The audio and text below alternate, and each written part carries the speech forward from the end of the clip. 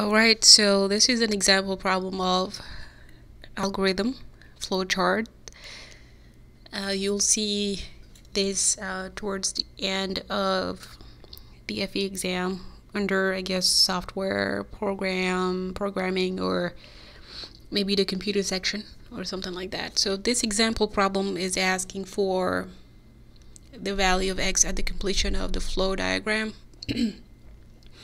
So you're given an algorithm with some values, and they ask you to find the value of x. Now, the NCES is notorious of throwing you under the bus. Here, they're not asking you for the final value of, your decision here. They're asking you what is the value of x. So you got to read the problem really carefully here. All right, so let's go ahead and get started with this. First of all, x is equal to 2. T is equal to 3. So your first equation is, use a white pen here.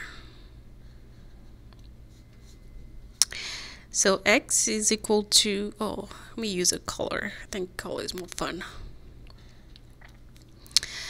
Alright, so x is equal to 2. So your first equation here, I don't know if I want to call that equation, but your first point here is x is equal to t plus 1.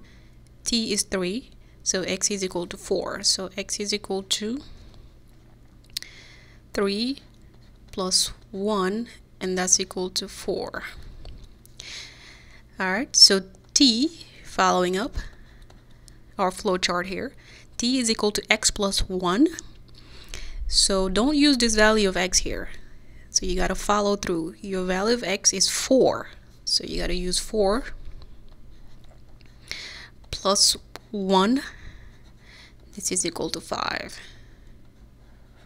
So right out here, the decision is asking you, is t greater than x?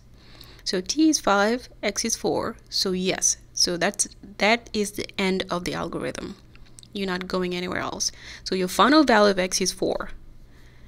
So x is actually 4. So this is your final answer. Now, if t was not greater than x, then you got to go back here, plug in again your x, which is 4.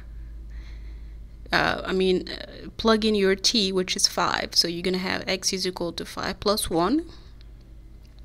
And then t, that would be 6.